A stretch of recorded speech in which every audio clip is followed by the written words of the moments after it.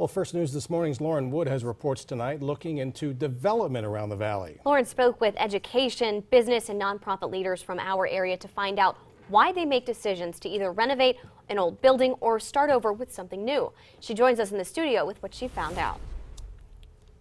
The list of factors that come into play for a decision like this is longer than you might think.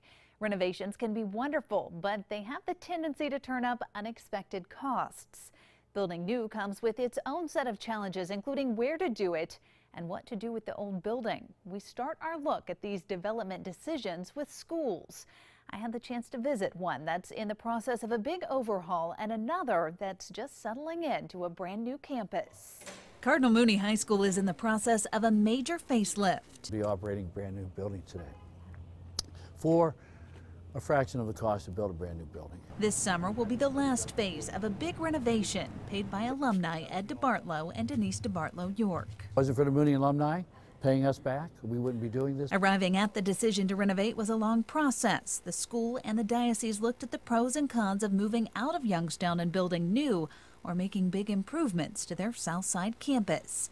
Back in 2013, Bishop George Murray told First News asbestos was making them think twice about renovating. Those particular problems are, I think, significant. And as a result, I decided to step back from the original decision and reconsider it.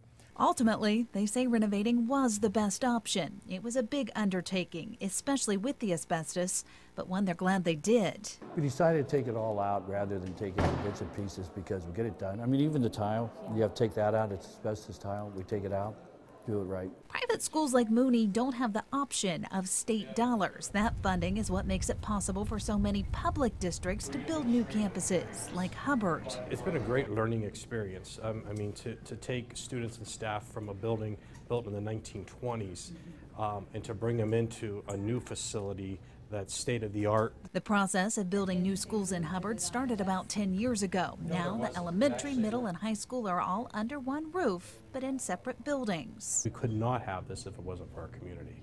I mean, our community has been very, very supportive of our schools. It has been attractive to build because renovating costs just as much. But not all public districts are able to get enough money from the state to make that possible. Boardman is still in the state's eyes viewed as a wealthy school district, even though 50% of their kids are on free and reduced lunch now. That's because of how many businesses are in the district. Schiavone says the state will only put in 14% for new school buildings in Boardman. Local taxpayers would have to cover the next 86%. That'll never pass. Not all renovations are equal. Some involve special requirements, making them qualify as historic. That can help fund the project, but it can also make for some added headaches. Coming up in the next half hour, I'll show you what I learned about those challenges and the benefits. In the studio, I'm Lauren Wood, WKBN 27 First News. And we have a special section for this story at WKBN.com where you can see a tour of the renovations at Cardinal Mooney and Hubbard's new campus.